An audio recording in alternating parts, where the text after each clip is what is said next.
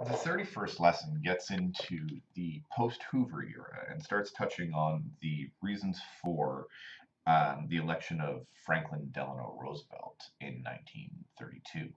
Um, It also considers the reasons why the Depression lasted so long. So these are just sort of the first bit. Anyways, the stuff about the reason for the length of the Depression can and should be added to other essay questions about the degree to which the Depression was solved by the New Deal, or the degree to which the Depression was worse than anything else. A lot of this stuff will be very, very helpful across multiple essay questions. So you need to remember this in the larger context. The last bit looks at more acutely previous PEPS paper questions that have asked things about the degree to which the New Deal actually solved the problems, or sorry, rather, why Franklin Delano Roosevelt actually won the election against Herbert Hoover. Now, let's crack on and look at the first little bit, which is the reasons why the Depression lasted so long. The first one has to do with the lack of international trade, and this is really twofold. Number one, there are issues that the Americans made worse or exacerbated, such as the passing of the Hawley-Smoot tariff in 1930, which increased tariffs on imported goods, which had the consequence of leading to retaliatory tariffs against America. And in essence, slowing down international trade. A couple other issues, not to mention the fact that in the United States, a lot of countries suffered a lack of purchasing power, which meant that they, with the reduced incomes due to the consequences of the crash and the Depression, couldn't buy things, therefore, tariff or not, they weren't buying anything to begin with. Therefore, the United States and all other countries really had difficulty selling their goods abroad, which did nothing but exacerbate the issues of the Great Depression. This really, I mean, I suppose you can mention that FDR does lower tariffs in 1934, but this remains a relative constant. Monetary policy. Now, a lot of monetarists, these are economists who focus on the exchange and value of money, argue that the tight monetary policy by the Federal Reserve Board stifled the recovery. That is, the need to not lend when companies that could have maybe perhaps expanded during the era of the Depression could not gain the access to capital. People like Milton Friedman argued that the decline in the amount of money in circulation. Milton Friedman's a famous economist, famous of the Chicago School of Economists, who argue, above all, the idea of trickle-down economics. The idea that the lack of money in circulation sometimes comes before a depression, and it's necessary to replenish this stock in order to stimulate growth, i.e. inject more money into the market. So between 1929 and 1933, the amount of money in circulation fell by 33%. And this is twofold. Number one, as a result of banking collapses and legitimately money disappearing. And number two, the fact that the American people aren't spending. They're hoarding their money. They're keeping it in shoeboxes rather than putting it in banks. And the rise from October 1931 in the discount rate from 1.5 to 3.5 caused a 24% fall in industrial production. And this is just an example of monetary policy going wrong. And I'll explain that to you more if you want to know more about discount rate and how that works in lesson. The extent of the Depression. Another reasons for its length and duration is the depths to which the American economy plunged. No industry remained immune. We could very typically see, an agricultural-based recession has happened throughout the 1890s, but one where the industrial production continues to increase. In the Great Depression, everything suffered. And this prolongs the Depression in really two ways. Number one, there's an absence of alternative employment. So if you were in the car industry and that happened to be suffering, you couldn't necessarily go find a job as a farm laborer. So basically, people were stuck all over the place. And also, too, because of the whole issue of chronic overproduction, which was common in the 1920s, it led to underconsumption. Okay, and almost all sectors of the economy get badly hit. Rural, as I sort of alluded to, and urban areas couldn't help each other.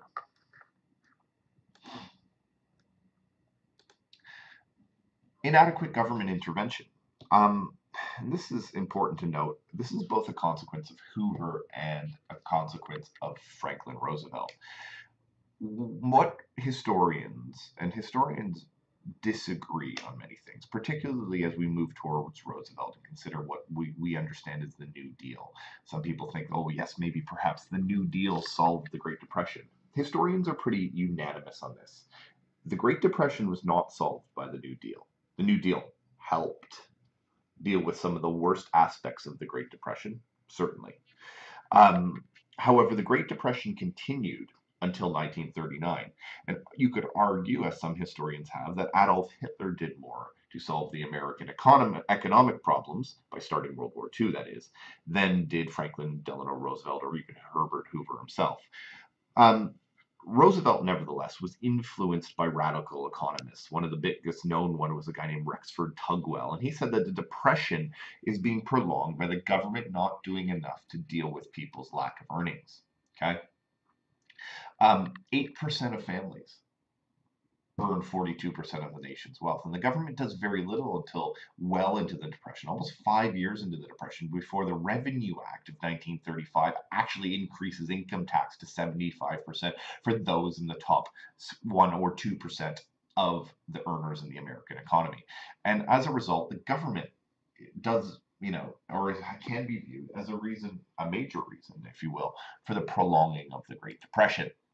So with that in mind, we move on to Franklin Delano Roosevelt. He becomes the longest serving president in American history. He's elected no fewer than 3 times. Roosevelt holds the presidency in effect from 1934 to 1945. He leads the United States through the Great Depression and World War II, and the legislative program that we will look at, the New Deal, and this is probably its most important consequence, is that it greatly expands the role of federal government in American society. Much of the programs and much of the things that are set up during the New Deal are still with Americans today. They still operate. In effect, the New Deal became a lasting change to the role of the federal government in American life. What is the New Deal? Well, it's difficult to describe. It's not a coherent set of policies in many cases, and this is a very good exam question, thus it's been asked.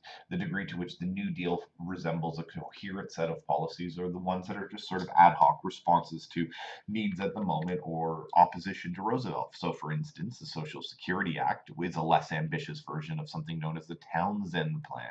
Don't worry, we'll cover that later. The wealth tax is clearly designed to co-opt support from a guy named Huey Long, who's challenging Roosevelt on the radical left in his quote-unquote share of the wealth program. So there's all sorts of different ideas about why and how the different aspects of the New Deals come together. And actually, I should mention at this point, there is what's known as the first New Deal, which we'll talk about almost immediately, next lesson, in fact. And then there is the second New Deal, which is the lesson to follow, which is the really Roosevelt's later policies moving towards the second federal election, and the policies that are aimed at continuing to intervene to prevent the worst of the Great Depression, which is dragging on and on and on. So who is Roosevelt? Background, number one, he's a New Yorker. By 1928, he was governor of New York. And as governor of New York, he was noted as a reformer. He's one of the few people in the nation who, at the outset of the Great Crash and into the Great Depression, can be really seen as somebody who is forward-thinking, going to do something dynamic and new. For instance, as governor of New York, he modernized the prison system and turned it away from the Victorian model into a prison system that's designed on reforming inmates so that they can return to society as better people rather than just punishing them for their crimes until that punishment is, in effect, expired. He also was one of the first people who tried to appoint all of the people to his office based on their skill, not based on party loyalty, nepotism, how much money they donated to his campaign. Roosevelt is not an intellectual. In fact, a lot of people consider him among the most average in terms of overall intelligence of all American presidents. In fact, his wife Eleanor Roosevelt was often oftentimes regarded as infinitely more intelligent than her husband. That said, Roosevelt's greatest skill was his ability to listen to those that were intelligent. He created around him what he called a brains trust, and his presidency is characterized by Roosevelt consulting the experts and listening and taking the advice of the experts that he thinks is most practicable in the situation. Many of this brains trust, for instance, convince him that government should intervene directly to combat the depression. And the brains trust is heavily, heavily influential in the early aspects of the New Deal. And I'll talk about that a little bit later on. Also, one of the things that really put Roosevelt to the forefront and maybe made him a potential president was the fact that he was a very interventionist governor of New York. As governor of New York, he institutes the Temporary Emergency Relief Administration, which gave 20 million of the state's money to the poor, and it was financed by raising taxes, state taxes on the most wealthy. It was a temporary measure and never intended to last forever, but it's the first example of a state-run relief effort in the nation. And for many, convinced them that if he became president of the United States, he could do something on a national level by, I don't know, taxing the rich and giving it to the poor, a little bit of Robin Hood style policies that would help with the poor suffering during the worst of the Great Depression. The election of 1932 is an interesting one. It's really a landslide for Franklin Delano Roosevelt. Hoover himself fights a dispirited campaign. In fact, Hoover barely campaigns at all. He was basically too busy working day and night, in effect, combating the worst of the Great Depression. Hoover himself would give all sorts of contradictory statements. Sometimes he would advocate against regulation, and other days, maybe in another state or at a different time, sometimes even in the same day, he would ask for bold experimentation, meaning that the government needs to try lots of different things. Roosevelt, on the other hand, remained consistent. And he said things that started to capture the imagination of the people. He started talking about the forgotten man. He started talking about a new deal for the American people. I'm pledging you a new deal. That government will be different, will do more. And the New Deal, almost by accident, in effect, becomes the name of his program of legislation when he becomes president of the United States, aimed at combating the worst of the Depression. He also showed he meant business. He broke with traditional norms. When nominated as a candidate for the Democratic Party of the United States, Hoover would famously fly to Chicago and accept the nomination in person. This is the first time a candidate had gone to the convention to accept the nomination, and it showed he really meant business. It's a break with tradition. They used to wait at home, wait for a phone call, pick up the phone and thank people cordially, and then get on with the business of running for president. Now, he goes to Chicago and he addresses the Democratic Party, and he says, this is what we're going to do, and I'm the man to lead you. And this is really sort of gives people a new hope. But beyond hope, the idea that, you know, maybe he's different, few really can point to what the man actually stands for. Historians have basically best described him as a pleasant man who, without any really major qualifications for office of the president, would really like him to have been president. His core principles that would drive his presidency are based around the idea of bold, persistent experimentation. He said that the country needs, and unless I mistake its temper, the country demands bold, persistent experimentation. It is common sense to take a method and try it. If it fails, admit it frankly and try another. But above all, we must try something. Really, in essence, it's the old saying, right? The best thing to do is the right thing. The second best thing to do is the wrong thing. The worst thing to do is nothing.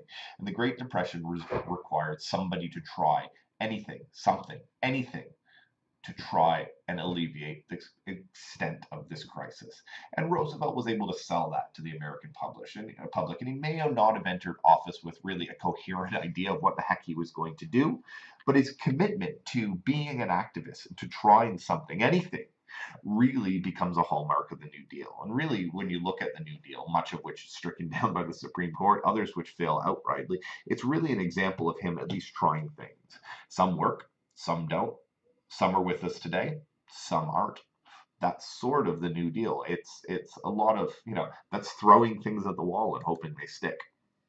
So why did he win the 1932 election? Well, number one, people blamed everything on Hoover. Toaster's broken, Hoover's fault. Unemployed, Hoover's fault. Hoover's laissez-faire approach was ineffective. Okay, when he does tend to act, it's way too late. He'll raise taxes at the wrong time in 1932. He'll put on tariffs that are the wrong time. And he basically really can't get away from his own personal beliefs that the government needs to stand back.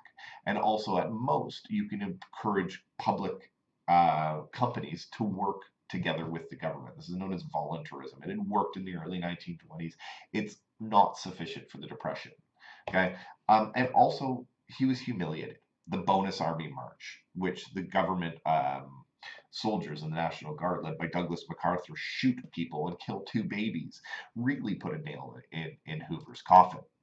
Additionally, naturally, Franklin Delano Roosevelt's campaign was stronger because he campaigned hard. Hoover was busy dealing with the Depression. He didn't really want to. FDR used radio. He flew around, famously going to the Democratic convention to accept the nomination. He showed himself as dynamic. He talked about the forgotten men. He promised a new deal. He used a song called Happy Days Are Here Again, and it gave hope to the masses. And of course, he travels. He travels more miles on the campaign trail than any other candidate in U.S. history. You remember people doing famously, I believe it was McKinley who did the back porch campaign, where he basically stayed in Washington the entire time. This wasn't Roosevelt. He went amongst the people who were suffering and asked for their vote, and they gave it to him. Also, they liked his policies. Okay, he promised concrete action. That whole idea of a New Deal. He promised things like lowering mortgage rates, reducing farm surpluses, increasing regulation of the stock market, and repealing prohibition. And all of these were popular in the 1930s. Not to mention the fact, though, it's important to note that FDR's policies weren't that much different than Hoover's, and many aspects of the New Deal are based on sort of the later things Hoover was trying to do. But he wins this election more than anything because Hoover is so unbelievably unpopular that he's able to exploit this in a pretty effective campaign. His policies, in essence, are really the least important thing. He was the not Hoover guy, and he was the not Hoover guy who was everywhere. And as a consequence, he storms to victory in 1932, taking office in 1933, and as we'll learn next lesson, pledging and committing to the biggest transformation in the role of the American government in history. And that becomes, in effect, the first New Deal. And we'll talk about that next lesson. And that's all for today.